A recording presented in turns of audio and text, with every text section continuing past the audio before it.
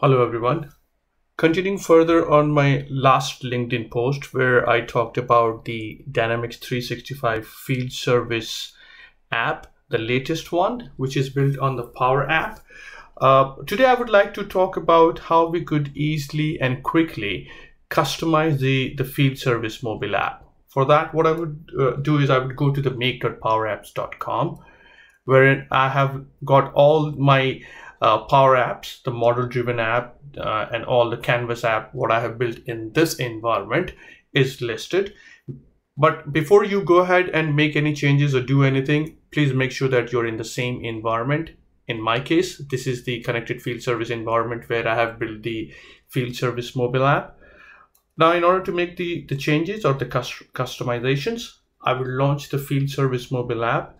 And if you would remember in my last video wherein I talked about or showcased all of these field service aspects, what I added into the app, what I'll do is today I'm going to add another sub area,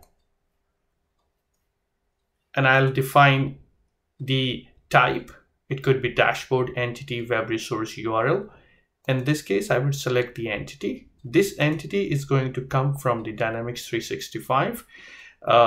And in this case, I'm going to pull up the agreement entity, and I'll give this a name.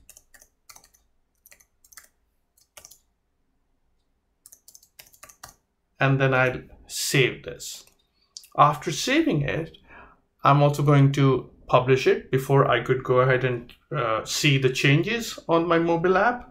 For that, what I'll do is now I'll go and launch the app on my mobile, and I'll see how the customizations appear on my mobile phone. For that, I have connected connected to my phone, and I launch the field service app.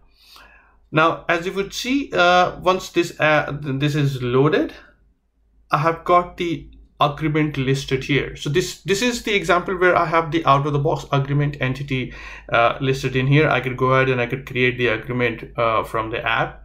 In this case, I'm going to discard. I'm not going to save it.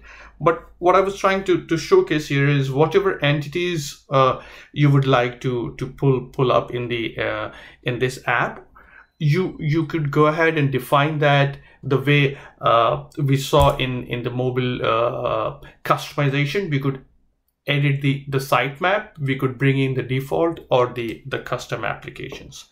I hope you will find this useful. Thank you.